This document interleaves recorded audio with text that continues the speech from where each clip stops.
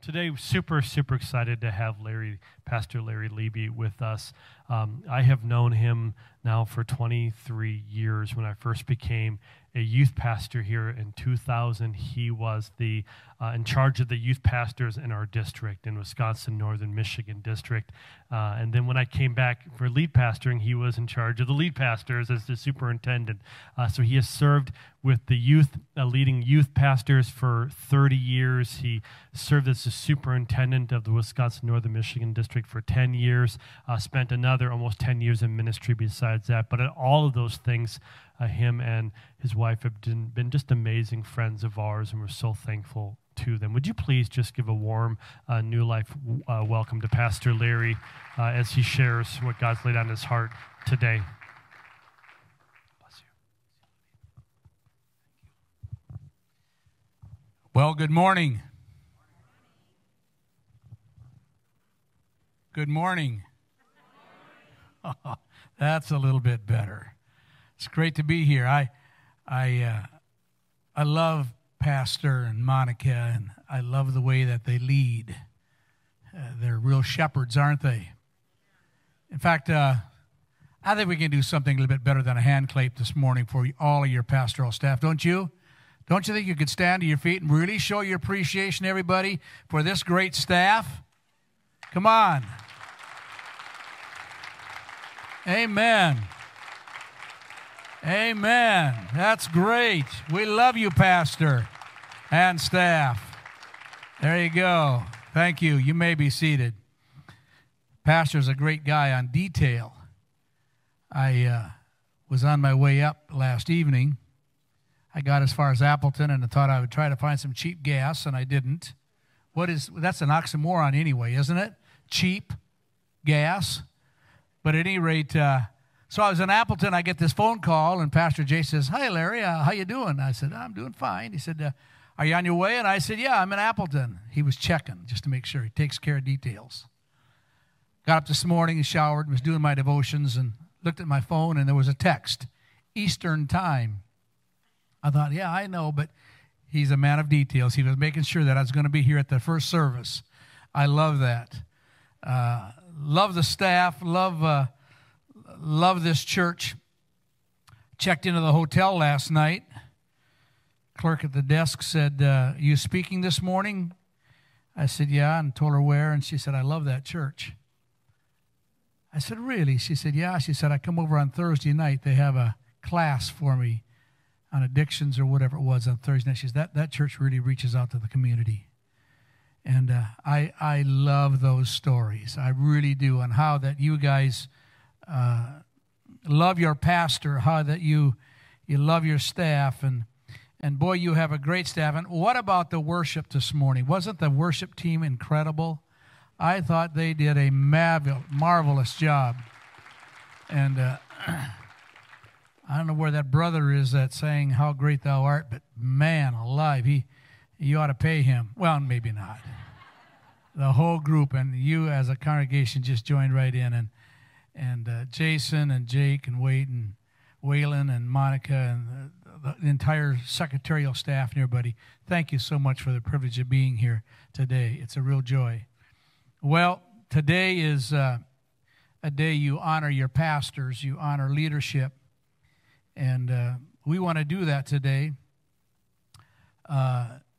They're godly leaders. They're very visionary. They're creative. They're hardworking. They're faithful. And they have the call of God on their life.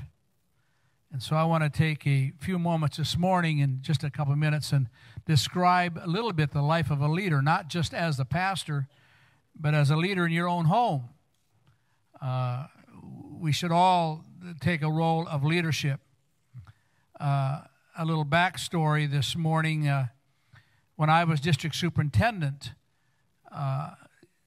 men and women would come to our office to get credentials, and they would have done their studies and gone their classes and college and whatever, and then they would do some ministry, and then they would take an exam, and then they would come in for a final interview. And so the board of presbyters, the leadership of the network would would ask them questions, and some would go over some of the questions of their family life. What is your family life like? What is your devotional life like? Tell me about your finances. I mean, we kind of interrogate them really to make sure that they're solid in all areas of their life. Then I always said, you guys can ask whatever questions you want, but there's one question I want to ask them as superintendent. They said, what is that, Pastor Larry? And I said, I want to ask them about their call, the call to ministry. Because let me tell you something, friends. If you are in ministry and if you're not called, you're not going to make it. You're not going to make it. I have seen them that thought, well, they thought they had a call, but they really didn't have a call, and they got into ministry and leadership, and it was too much, and they just went off. And let me tell you something. Your pastor and Monica and the rest of the staff, they are called. They're called to this area. They are.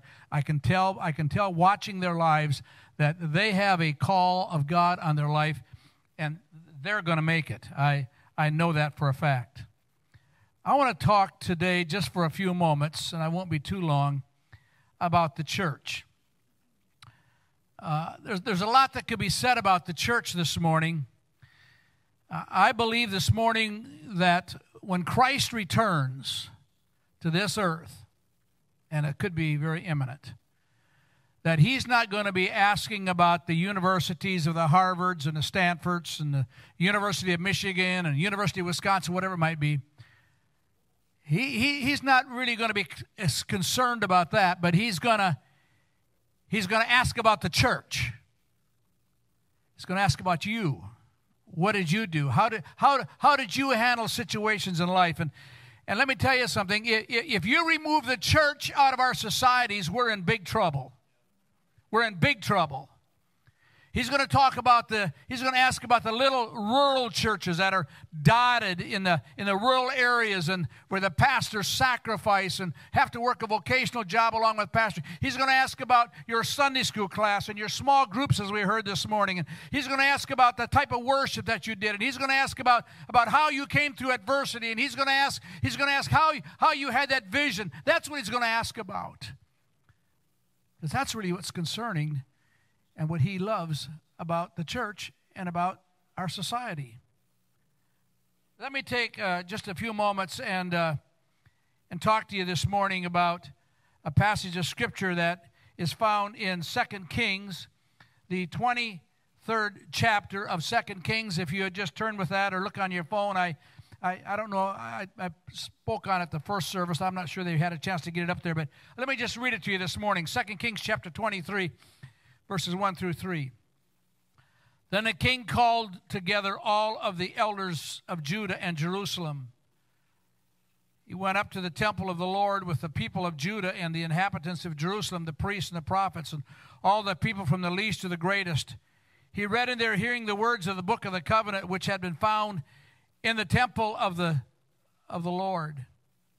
Then the king stood by the pillar and renewed the covenant in the presence of the people to follow the Lord, keep his commandments, statutes, and decrees with all of his heart and all of his soul, and thus confirming the words of the covenant written in this book. Then all the people pledged themselves to the covenant. Leadership. I love to talk about the church, and I love to talk about leadership.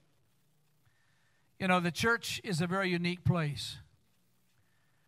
It's the only place in your community where people from all walks of life gather together and worship God. You sit beside each other. You pray for each other. You sing together. You do all those things together. On a Sunday morning, any given Sunday morning, you can come and you can receive teaching, and you can receive comfort, and you can receive healing and salvation and relationships and hope and love in church. The doctors sit by the farmers, and the lawyers sit by the secretaries, and the pastors this morning sit by whoever. I mean, it's just, we all sit together and we're one family, aren't we? It's home. It's a place of worship. It's a place where we bring our gifts and our offerings and we bless God's work. not just here but around the world. It's a lighthouse in the dark world. We gather to do God's business. The church cannot merely just focus on us. I had not been here in a few years, and I walked in this morning and I looked over at the coffee shop. I think that used to be classrooms or nursery or something there. I thought, wow, this is beautiful. I looked at the floor and the concrete and how clean it was and how organized the church was. And when I drove in, I saw the new community center. I thought, you've got to be kidding me. I'd heard about it, but I never saw it. And this morning I got a tour through it, and I saw the, I don't know, play center or gym or whatever it was, and I thought, what? My goodness, this is unbelievable. And I thought to myself, this is a church that doesn't just think about us. It thinks about their community. It thinks about others. And I was so grateful when I saw that. You see, most of the church ministry that Christ did was not in the temple. You read very few miracles that he did in the temple. He did them out on the streets. Wars are not won in the meeting rooms. They're won on the battlefields. If you want to rub shoulders with sinners, most generally you don't come to church. You go to where maybe in the marketplaces where you can develop friendships with some of those people. You see, strategy takes place in the meeting rooms, but testimonies come from the battlefields. Our focus must be outward. In 2 Kings, the 23rd chapter, I read to you this morning about a king named Josiah who, after he read the covenant, turned a country literally upside down. If you were to read with me and go back a chapter or two in 2 Kings, in the 22nd chapter, you will discover that the city was in shambles. They sent scouts out and they checked out the city, and it was pagan. It was like some of our cities in America today. I just came through Minneapolis a few weeks ago, and the downtown area is still somewhat boarded up, and there's crime, and it's not just Minneapolis, it's a lot of our cities, and they're just in shambles. And actually, if I look around the town that I live in Waupaca, I see that there's a lot of sin, and there's a lot of ungodliness going on, and I'm sure it's true even in Escanaba, Michigan today, if we were honest with ourselves. And so what do we do about that?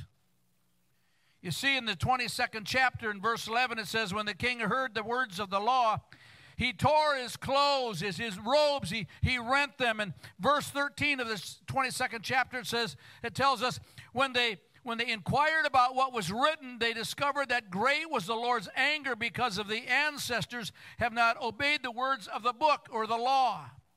They had veered away from the scriptures. They had veered away from what God wanted. And on down in verse 16 and 17, it says that the Lord says, I am going to bring disaster on the place and its people. Why? Because they have forsaken me, burned incense and other gods, and built false idols. Kind of sounds like 2023, doesn't it? But what did it take? It took a leader. It took somebody that had a vision. It took somebody that wanted to do what God wanted them to do. I want to talk to you for a few moments about that this morning. You see, first of all, what did we do, and how did Josiah change it? I'll tell you what. First of all, he stayed close to the action. You see, sometimes we want to pull away. We want to pull back. Josiah looked at it and he said, I'm going to stay close to the action. He knew the culture. He thought of the future generation. He became engaged. He got involved. He built a community center. Whatever it took, he got involved. He understood the culture. You know what I enjoyed this morning? I'm not a young man anymore. I feel great. I thank God. I can't remember the last time I had a headache. I think I've got great health at my age. And so when I was a kid and when I was younger, we sang hymns. You could pretty well predict what was going to happen, what time in the service and whatever. I mean, that's just the way it was years ago. You know what I enjoyed this morning? I enjoyed the worship. I enjoyed the drums. Lorraine Kranz, where are you at? Are you in here? Where? Lorraine, I've known Lorraine Kranz for years. I talked to Lorraine a little bit this morning. She went on some missions trips with us years ago. I said, Lorraine, you still play the piano? Oh, yeah, but not in church. Sold the piano. I thought, good. She said, you know what? I left it for the younger generation, and they are just wonderful. That's the kind of attitude I like to hear. You know what?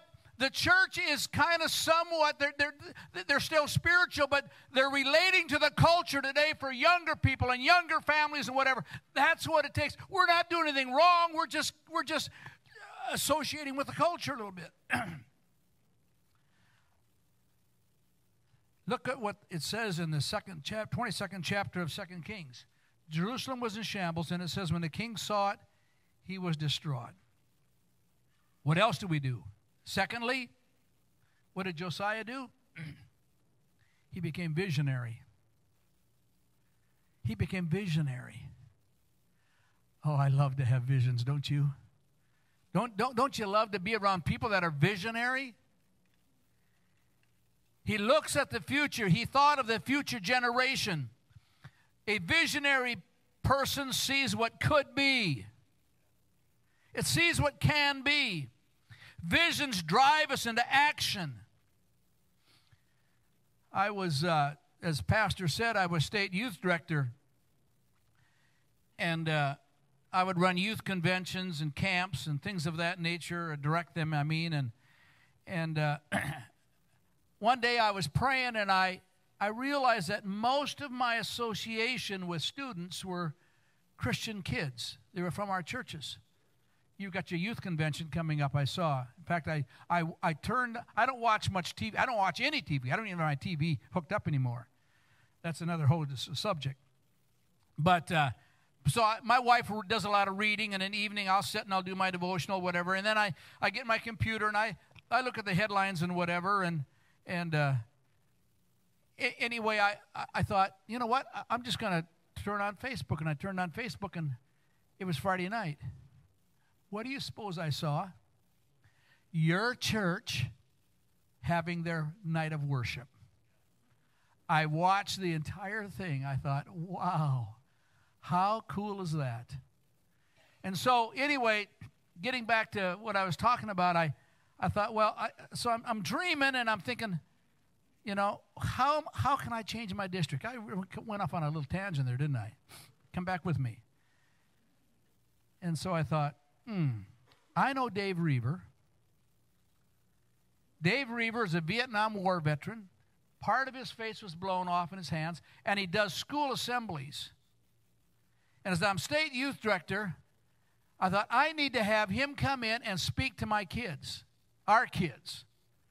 And so I called up Dave, and I told him who I was, and I said, Dave, I want you to come and I want you to speak in our schools in the district. And he said, well, Larry, I'd love to do it, but he said, I've run a large organization. He said, it cost me several $1,000s a day just to keep the doors open, all the staff and whatever. And I said, how much, Dave? And he said, $5,000 a day. And I said, that's not a problem. Come on down.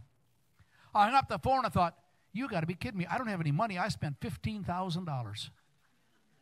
So I started calling around some pastors and whatever, and they got excited with me, and we had Dave Reaver come in, and Dave spoke in these schools in the daytime, did evening rallies, and we had literally hundreds of kids come to the altars every night, those 3 nights, and accept Christ as their personal Savior.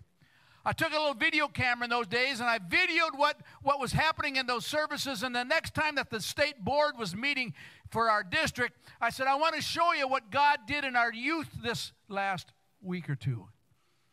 I turned off the lights and put the projector on in those days and whatever, and I showed it to them. And when I got done, there were 10 of them in the room, and 7 of them were sobbing by their desks. And they said, Larry, that is incredible. What can we do to make this continue to happen? I said, I really don't need anything. I just need you to pray for me. That was stupid. I should have asked for $1 million right then. That was the beginning of Youth Alive in the state of Wisconsin, and it's still going today. And thousands of kids have found Christ. I had a vision. I saw it. The entire 23rd chapter of 2 Kings is filled with actions. If you read down through that 23rd chapter, you will see what took place now and next and next and next. As the leader, the pastor, whoever it was, took action and had the vision and began to mobilize his people. He had a dream. Let me tell you something, church. Let's keep dreaming. Can we? Let's keep dreaming. Let's keep having visions. We're not there yet. We're just getting started. There's a lot to be done. Thirdly, he excelled in the midst of adversity. It wasn't easy. This raising a family, this church work, this whatever you're involved in, it's not easy when you're serving God, is it? It can be tough.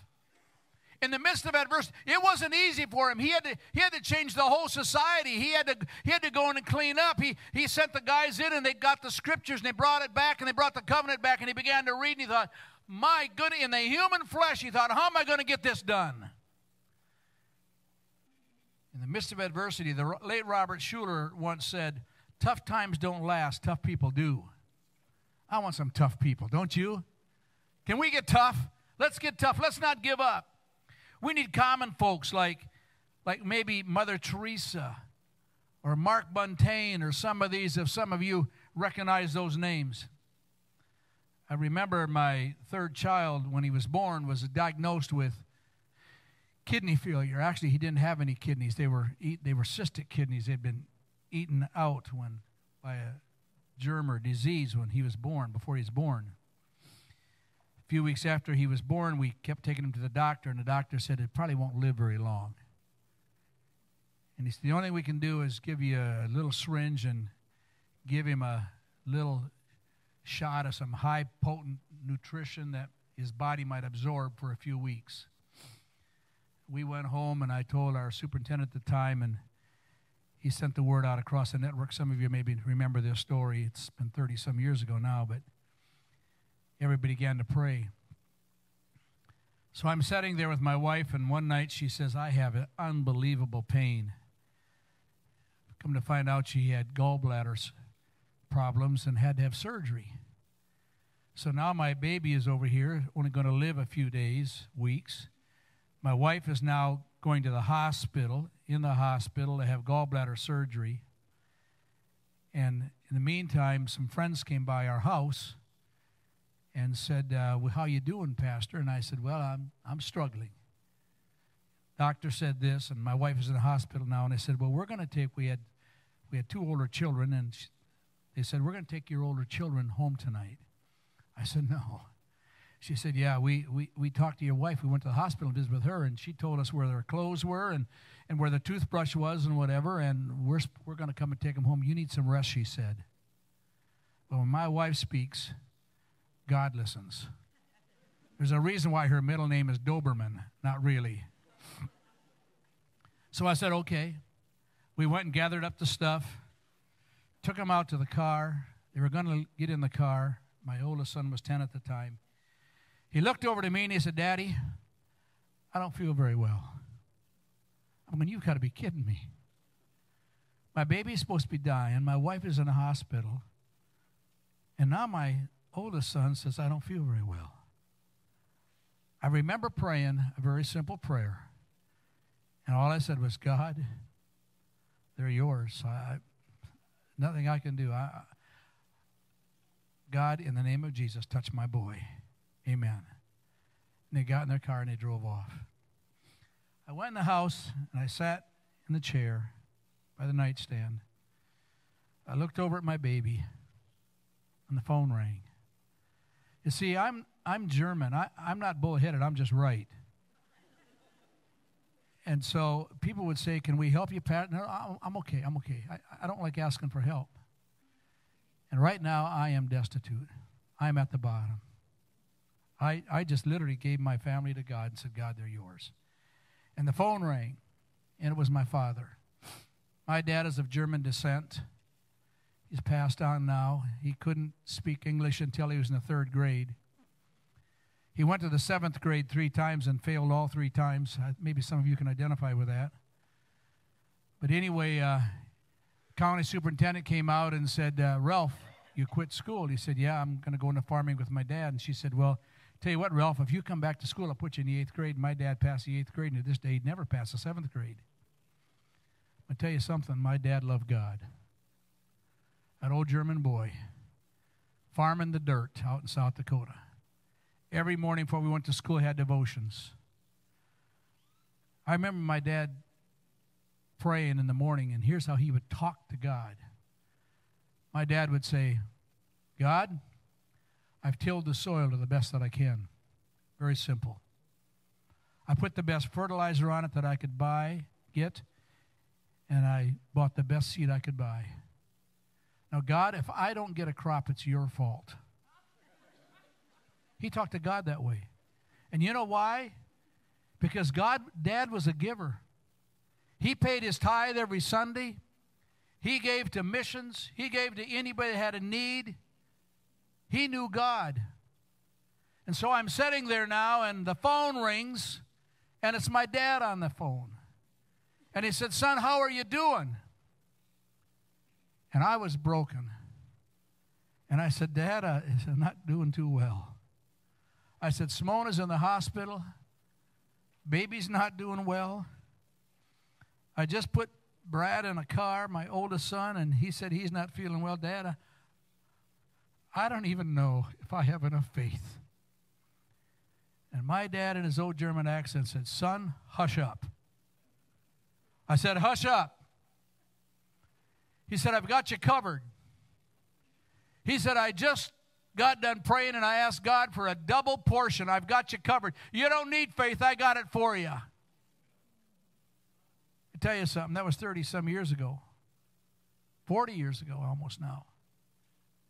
Doctor said, if your boy lives, he'll be short and he'll be slow in school.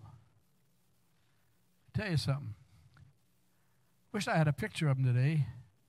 Actually, he's back in the States now. He's 6'7" and is a missionary in Malta, planting churches all over Europe. You see, in the midst of adversity, God showed up. In the midst of adversity in your family and in your home or in this church or whatever, God shows up. All we have to do is be faithful. In the midst of adversity, Joshua said, God said, the covenant says, and we're going to plow through and we're going to do it. And he did it. And fourthly, Josiah took the initiative. He said, the covenant says, and the promises are. Pastor will be speaking on a given Sunday morning, and he'll say, this isn't Pastor Jason. This is what the Word says. This is truth. You study this and it'll change your life. You follow the instructions in here and you'll be surprised even in adversity or anything else how you can plow through because God is still faithful today, friends. I don't care what you're going through. God is still faithful and God will see you through. Well, he and the people began to move. And revival broke out. You see, it's a teamwork. It's a family.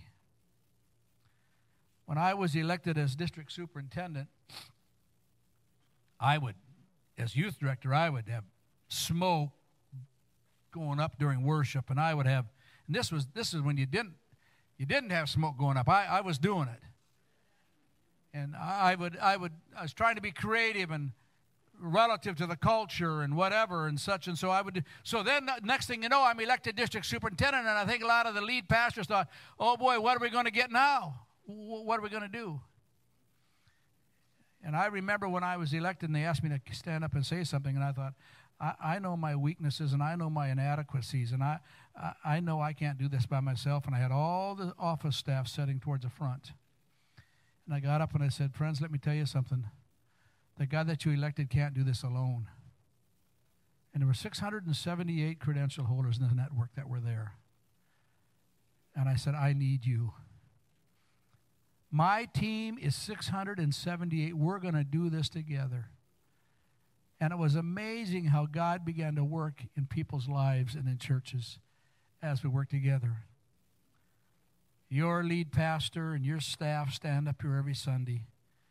I appreciated so much what the deacon said this morning about what goes on behind closed doors, because you never know.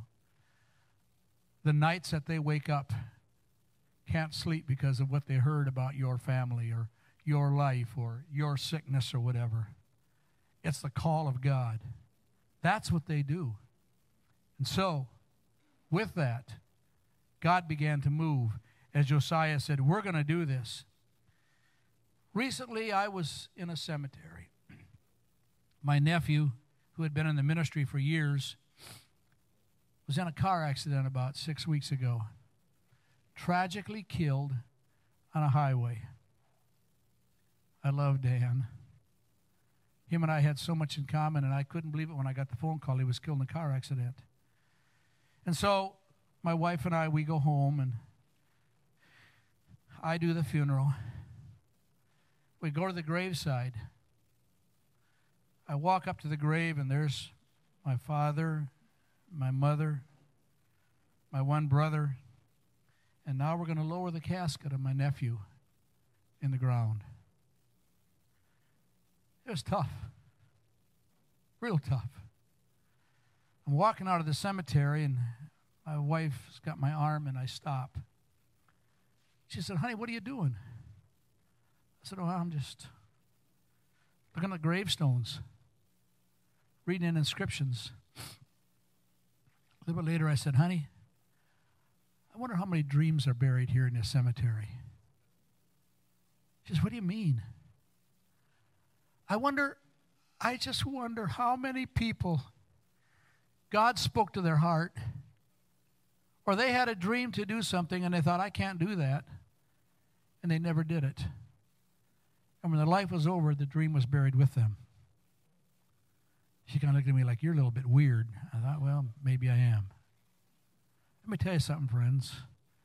I believe God is speaking to some of you this morning. And you've let some of those dreams go. And God wants to speak to you afresh and anew and touch you. Some of you came in here this morning and maybe you're not feeling well. And God wants to touch you this morning. The same God that spoke to Josiah in 2 Kings chapter 22 is the same God that's here this morning, I declare. He's the same God that as you study the scriptures and listen to the message of your pastors, will do the same thing he did for the city of Jerusalem. And he can touch you this morning. I pray that you will keep dreaming. I pray that you'll continue to have fresh visions. And I pray that you will allow God to continue to use you. That someday, when we stand before him, we can say, thank you, Lord, for using me. Would you stand to your feet this morning as I close in prayer? Heavenly Father, I thank you this morning for this congregation and for this church. I thank you, Lord, for Pastor Jason and Monica. How that they have given of themselves so diligently and so faithfully to this congregation. And we honor them this morning, Lord. We're so grateful they're a part of this network and a part of this community. I thank you for the vision of this congregation as they literally went in debt to reach out to this community with that rec center. I thank you for those that have given so faithfully to see the dream and the vision come to pass. And I pray you'll continue to provide for them. I thank you, Lord, for the group that went to City on a Hill yesterday and ministered to the less fortunate in the city. And those that are going to go to Mexico, I pray, God, that you will bless their ministry when they go. And Father, I pray that this church will continue to be an incredible lighthouse in this community. And Father, if there are some this morning that need a touching body, I pray in the name of Jesus. Scripture says, by your stripes we are healed, that you would touch bodies. If there are some that are discouraged this morning, I pray, God, that you would encourage their hearts and touch them. Minister in Jesus' name. Amen and amen. God bless you.